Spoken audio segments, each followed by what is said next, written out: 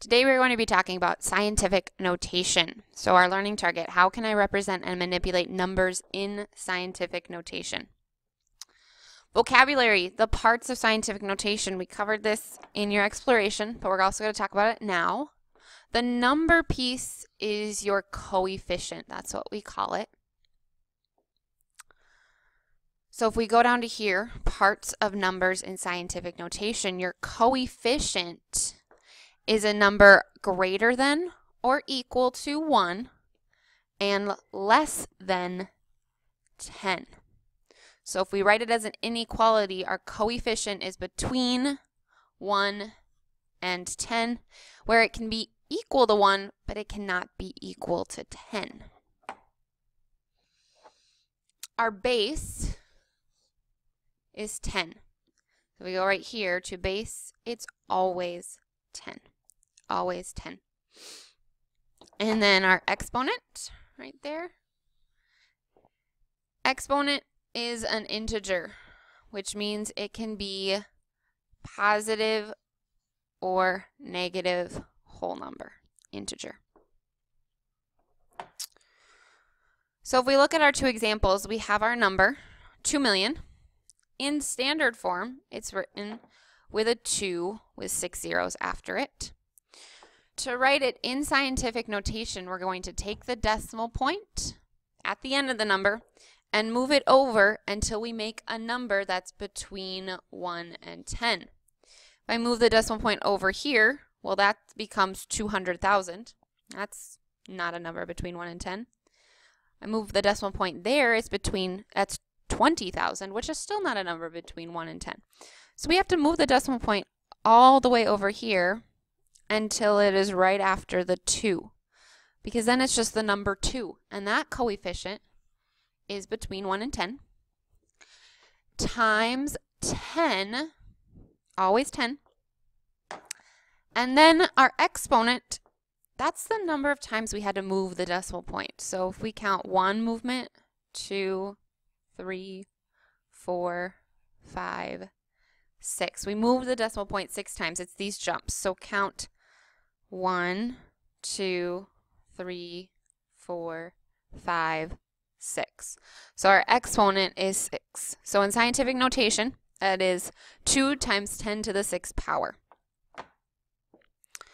For our second example, we have 5 thousandths, which means we have a decimal number in the thousandths place. So that is 0.005. Here, we're moving the decimal point until we get a number between 1 and 10. If I stop there, that's 0.5. That's a half. That is less than 1. So we have to go over until we're in front of the 5, and then we have a coefficient of 5. Then we count our jumps. 1, 2, 3. So when we multiply this times 10, we can't put to the power of 3 though, because that would mean we were making the number 5,000. We have to put it to the negative third, because that means 10 to the negative third, if you remember, negative exponents is going to equal 1 over 10 to the third. So that gives us that fraction, which would give us a decimal number right there, decimal number. So if you start with a decimal number, your answer is going to have a negative exponent. If you start with a positive number, or positive, I apologize, a non-decimal number, then your answer will have a positive exponent. Write in scientific notation. So let's get some more practice with this. Start with your decimal point at the end of the number. Move it until we have a number that's between 1 and 10. Can't stop there because that's 42, so I have to keep going. There we have a number that's between 5 and, I apologize, 1 and 10. Now for this one, we have to include all the numbers up to the string of zeros. It has to be 4.259. Then we count how many times we moved our decimal place to get our exponent. So 1, 2, 3, 4, 5, 6, 7 times.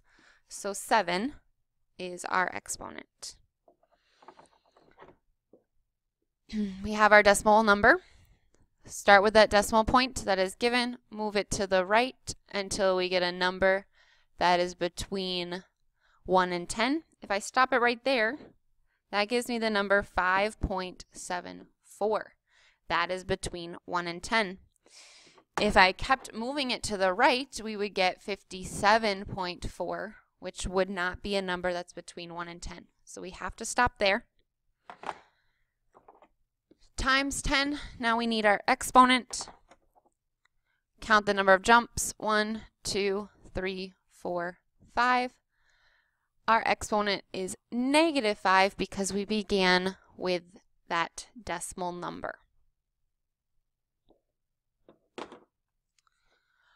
Write in standard form. Write in standard form. So we're taking this number,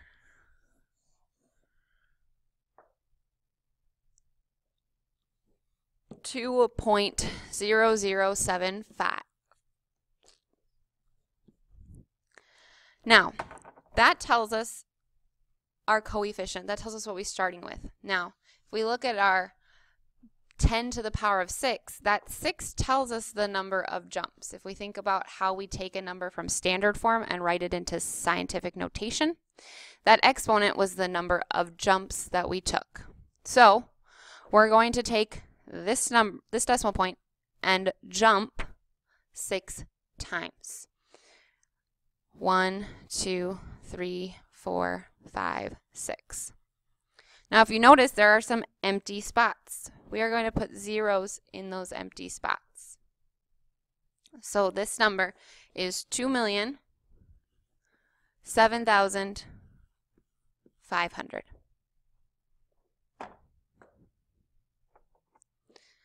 For our second example, we have our number that we're starting with, 1.685 times 10 to the -4. That tells us our number of jumps. The negative piece also tells us that we started with a decimal number, which means we're going to move our decimal point to the left. We're going to go over 1, 2, 3, 4. I have some empty holes that I need to fill. Fill those with zeros. So our number is 0.001685.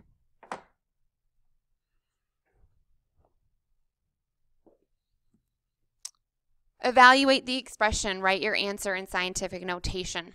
When we're multiplying with scientific notation, we have to multiply like things. So we have our two pieces, our coefficient piece and our power piece. So we're going to multiply coefficients together, and then we're going to multiply our powers together. So we are going to do 8.4 times 1.7. And it's going to be times 10 to the power of 2 times 10 to the power of 6. That'll give us our power. Do 8.4 times 1.7 and we get 14.28. Times 10 to the power of 2 times 10 to the power of 6. When we multiply powers, we add the exponents. We learned that in our last lesson. So 2 plus 6 would give us 10 to the 8th power. Now, with this, we have to be very careful, because if we look, is our coefficient a number between 1 and 10? No, it is not. So we have to move our decimal point over 1 so that it is now 1.428. But in moving our decimal point to the left 1, we have to up our power. That becomes 10 to the 9th power.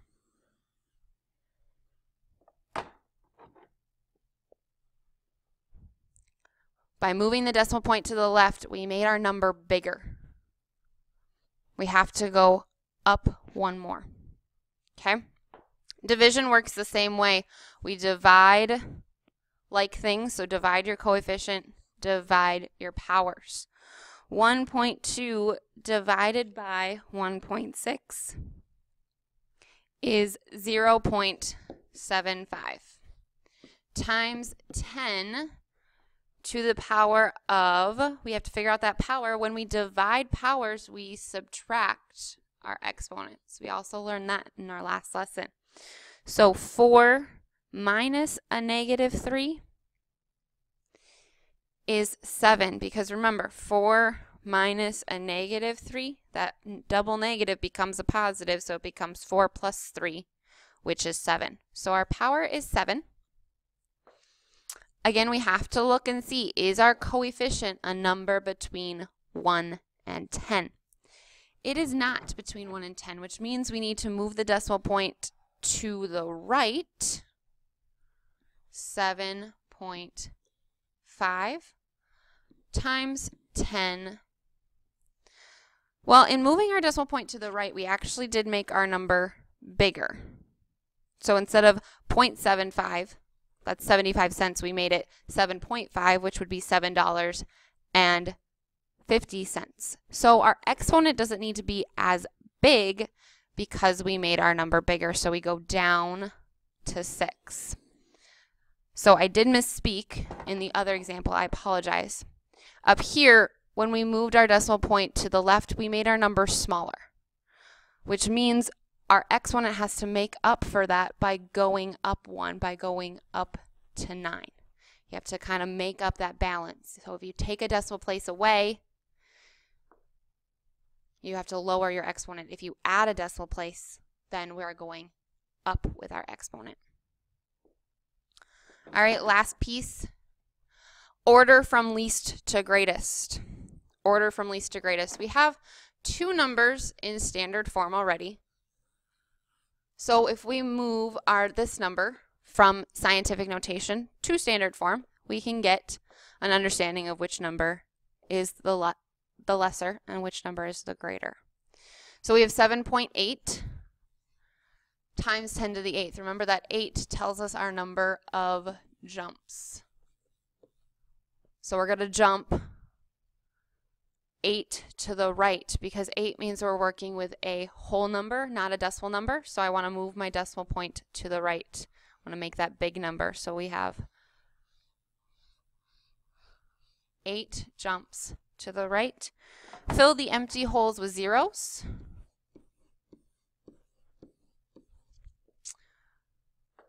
So this number would be 780 million. Now if we compare that with 80,760,000 and 103,400,000, which one would be the greatest?